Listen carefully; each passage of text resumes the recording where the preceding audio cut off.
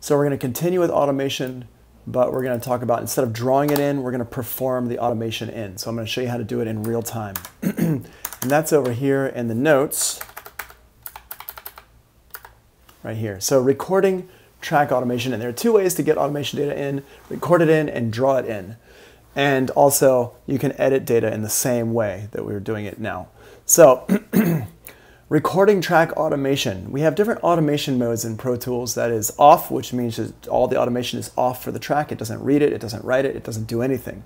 And then you have read, which Pro Tools follows the automation data that's written on the track, which you can't write any more automation data in, it just reads the automation.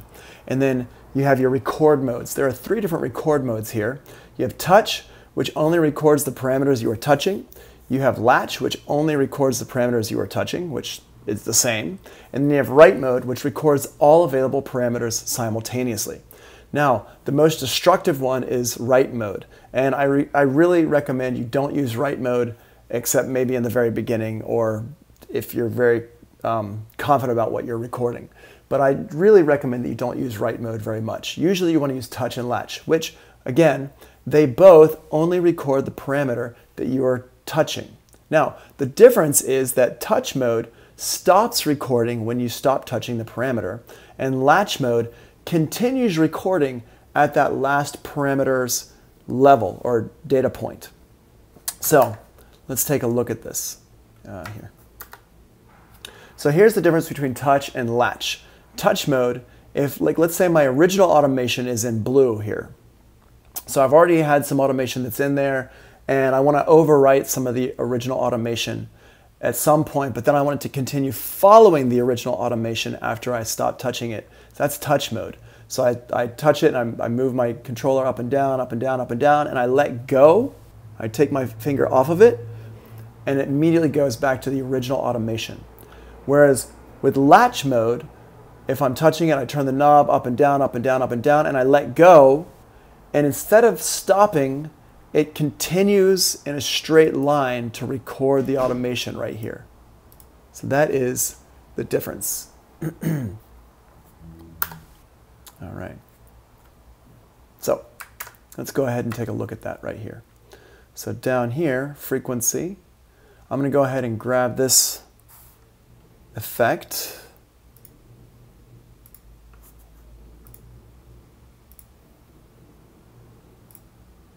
Here's my filter here. I don't need to put it at the end here. I'm going to put it right here. Boom.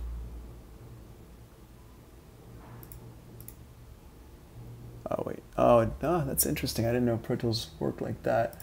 Here, let me just go ahead and put that here. And then the next one is my output gain. Cool. Okay.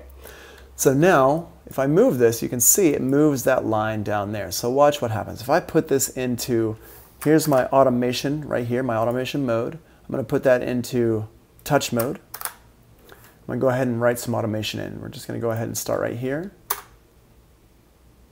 Right here, let me unpause. There we go.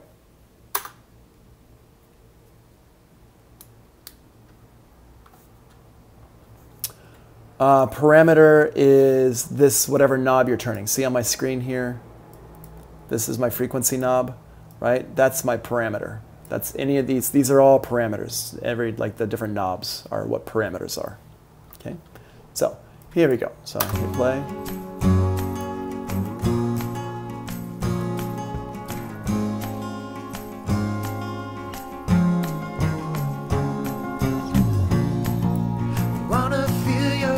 Okay. And you see how it went back up there? See how it draws the line in right here? Draws it in, and then it goes back up to the top because my original automation, which was no automation, was up here at the top. So let's go ahead and undo that. Now let's put it into latch mode.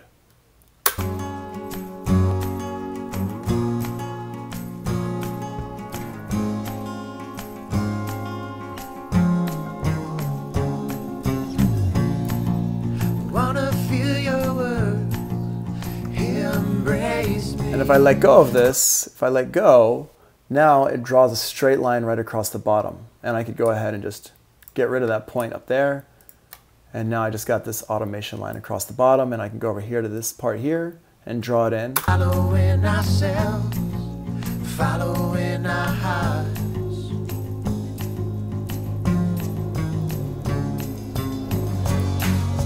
Walking up that mountainside dawn, you said you are the one I... And see, it just keeps it going in a straight line up here, and I can just delete this, and there we go. So if I go back and watch it. Walking up that mountainside dawn, you said you are... Okay, and that's how that works. Cool. Okay, so you can just go ahead and draw it in. You're in the wrong class the whole time. What does that mean? You already said that you were here. I already got you. I don't understand how you were in the wrong class the whole time. All right, so much more.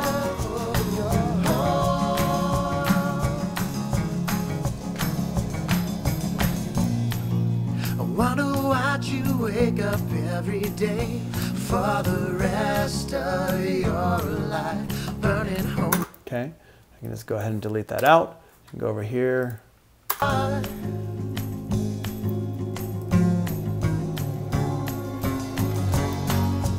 Walking up that mountainside. Okay, you see how easy that is. It's actually easier to play it in than it is to draw it in. In some cases, it's like this, right? Especially if you know exactly what you're going for and you're listening for it and stuff like that.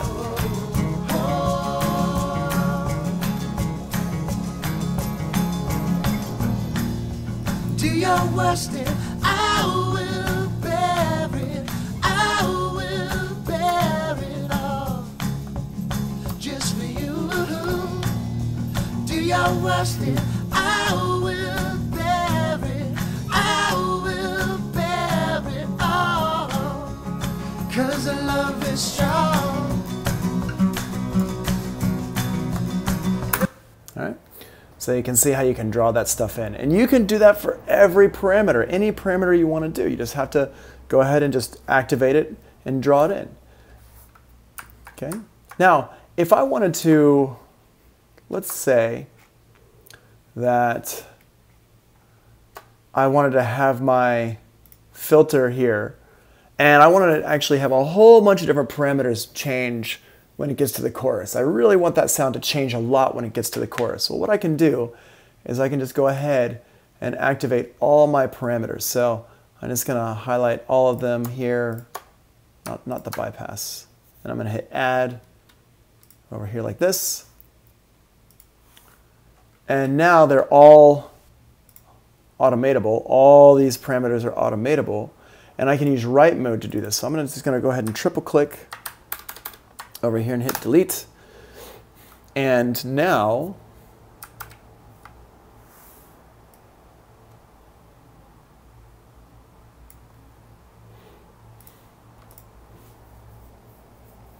hold on, let me just see something here. My post roll is turned on for some reason. There we go. Okay. So now what we're going to do here is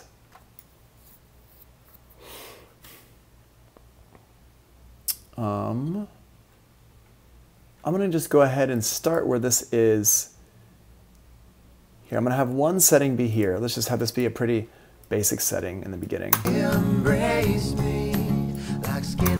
Oops, hold on. I want it to be read mode. Embrace me like skin across your... Okay, so that's going to be that setting there. So that was latch mode. Yeah, what I was just showing you was latch mode. And the one I showed first was touch mode. Touch mode is the same. It just, instead of drawing a straight line, it just goes back to the original automation. So now what I'm showing you is write mode, and we're going to show you how, like, this kind of, it's like a tip for write mode. Here, let me just go over here. So write mode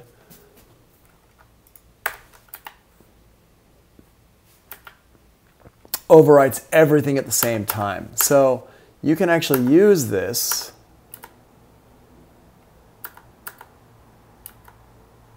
to make a snapshot here. This is like this thing here, snapshot. And snapshot, it allows you to record basically presets into your sessions automation. So what we're going to do here is we're going to start with going up to our automation window, and we're going to turn off the automation for all of our other things, so only the plugin is write enabled, because I just want to write enable this plugin. I just want to write automation into this plugin. And then what we're going to do is I'm going to go in here and I'm going to turn this so we don't see that anymore. We don't need to see that right now. And I'm just going to go ahead and let's do this. Let's go to here. This whole section in here is, I'm just going to highlight this like this, and we're going to, here, I'm going to just highlight from the beginning as well. And I'm going to write this setting into this section. So I have to actually play this whole section here. I'm going to turn off my loop playback like that. And I'm going to hit write mode, and I'm just going to hit play.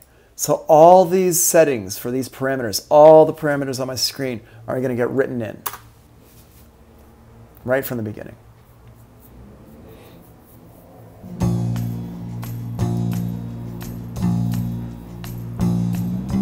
And I'm just going to let this play for the whole entire time. And what's going to happen is it's putting all these settings into this whole section right here.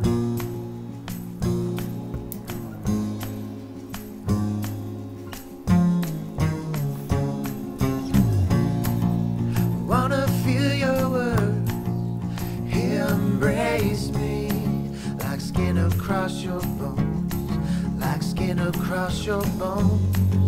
Saw the summer sun rising without you.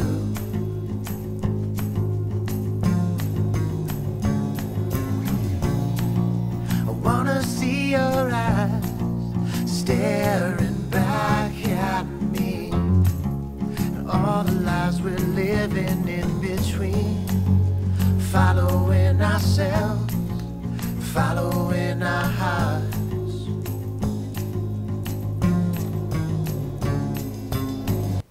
Okay, cool. So that's that. Now I've got everything written in there, and you can actually go down here and you can see there's going to be little points on each line. You're not going to see any changes though, but what we're going to do here is go to the next section right here and write in some more automation here. What I'm going to do is I'm going to go back to my automation window, and I'm going to suspend my automation for a minute. So I'm not making any changes, so nothing's being written or anything. And I'm just going to go ahead and hit play. Walking up. And let's change some things here.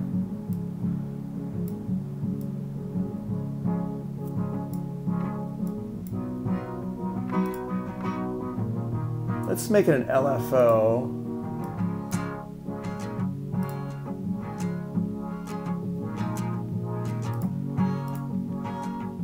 Or actually, let's make it a rhythm. Well, the rhythm's not going to work here. Let's just use the envelope.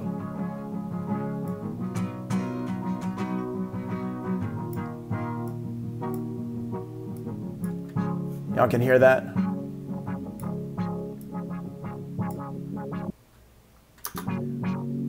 Huh.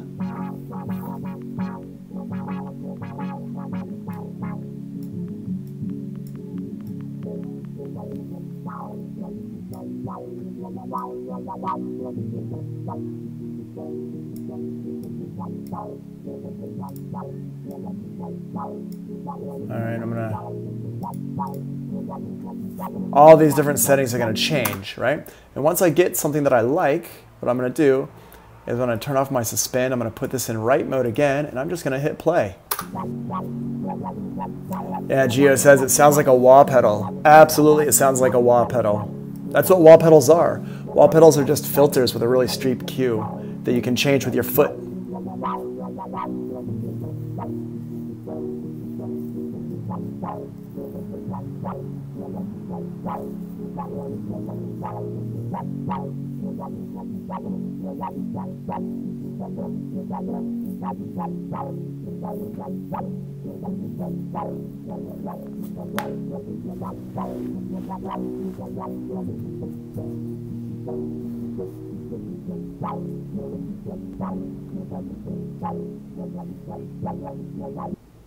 Cool. So I got that. And now let's listen to these. I'm going to go back and put it into read mode and watch what happens here. So we got this part over here. It's got one set of settings. And you can see everything change when we hit this chorus right here. Oops, well, if my Pro Tools can handle it.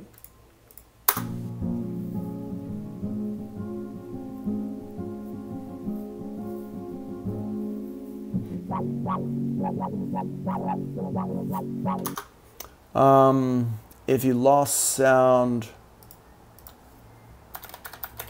refresh. Guess.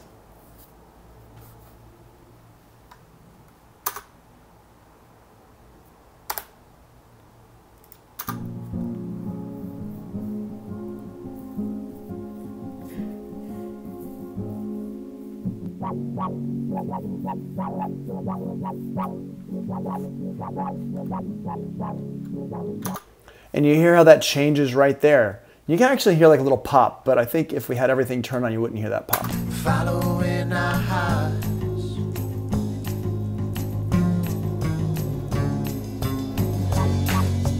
walking up that mountainside song. You said you are the one I will follow. So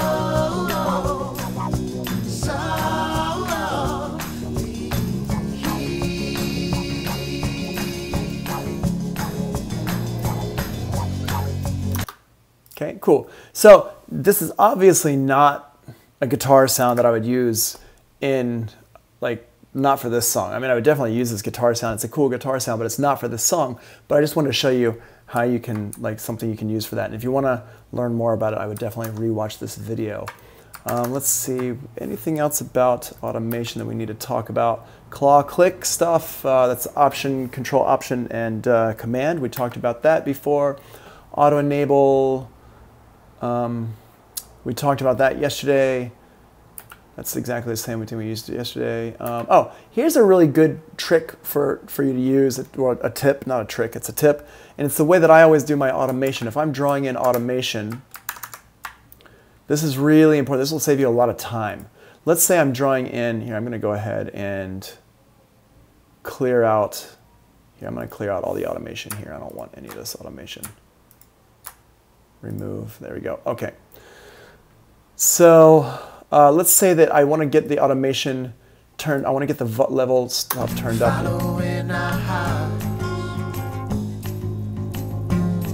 Okay, so I want it to be right there, and here at the chorus I want it to go up. So a couple things. One, I could just grab it like this and drag it up. We talked about that, but I could also go ahead and put my points in. So I'm going to put a point here.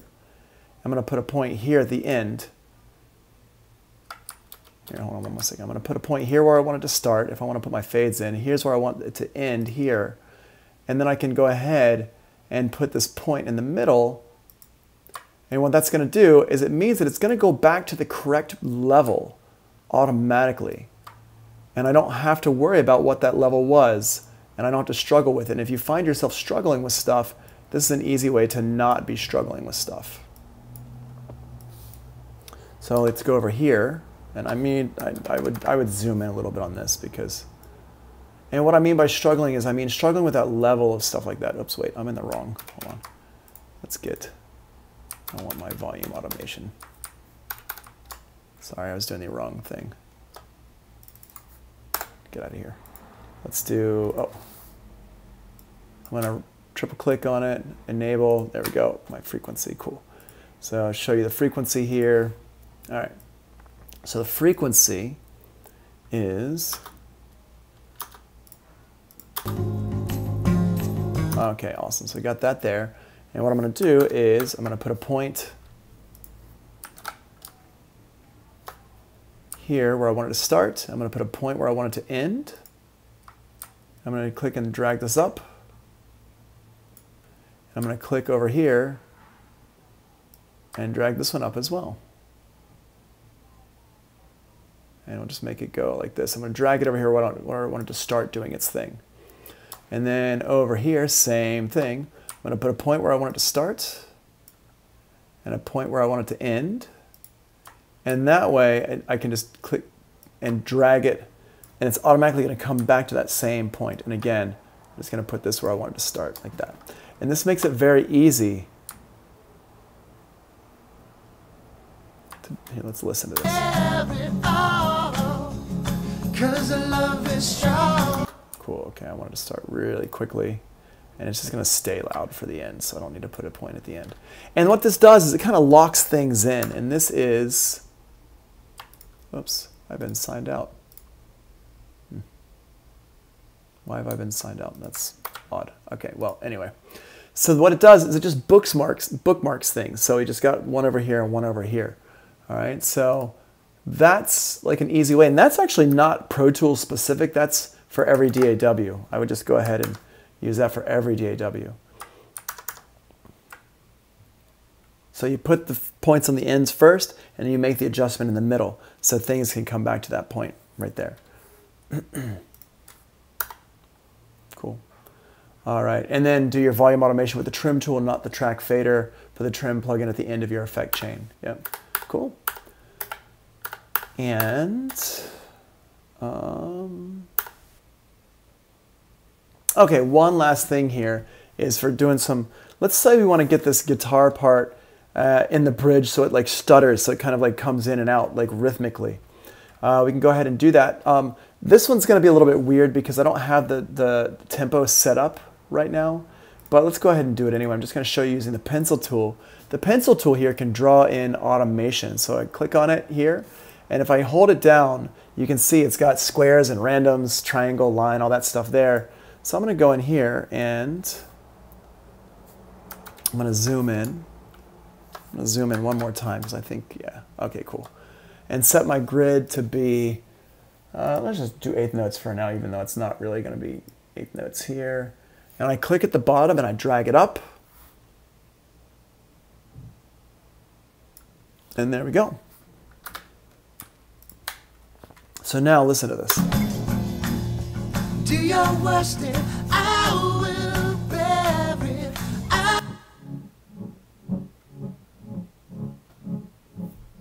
Pretty cool stuff, right? And you can make that go faster or slower just by adjusting your grid here. Put my pencil tool on. Let's just do this. So now,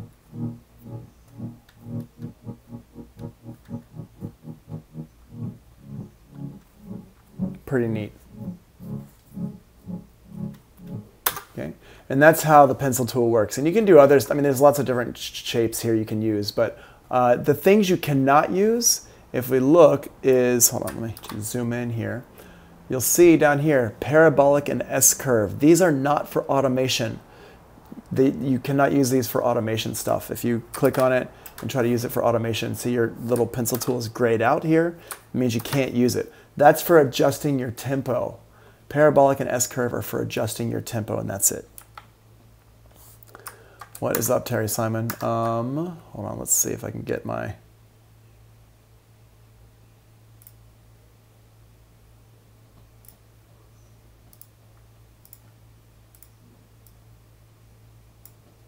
Here, let's grab this. Oh, that's the wrong. Why? I encountered a problem. Oh, okay, fine.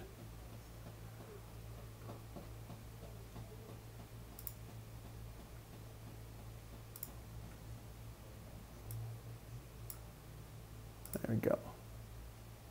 All right, let's see here, daily attendance. That was weird.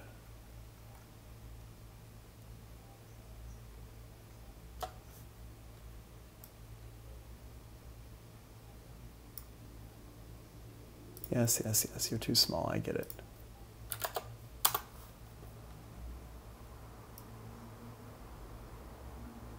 Okay.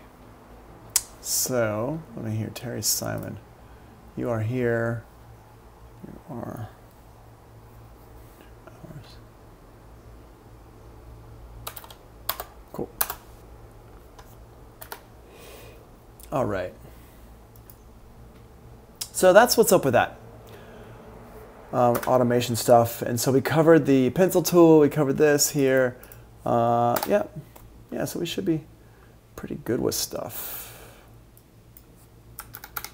Cool. Are there any other questions before I move on? Because what I want to do is I want to talk about the beat detective. And beat detective is a pretty involved thing. We're not going to go over everything with beat detective, but I do want to kind of explain it a little bit, and then you can watch the video and try to learn it from there. So we're going to spend probably about 20 minutes on beat detective. So let's do this. Let's take a 10-minute break and come back here. Do you want to take a break, or do you want to just kind of push through until we, like, probably until about, if we start now, it'll be going until like 12:15 or so, and then we can take a break at 12:15, like a 10-minute break. What do you want to do?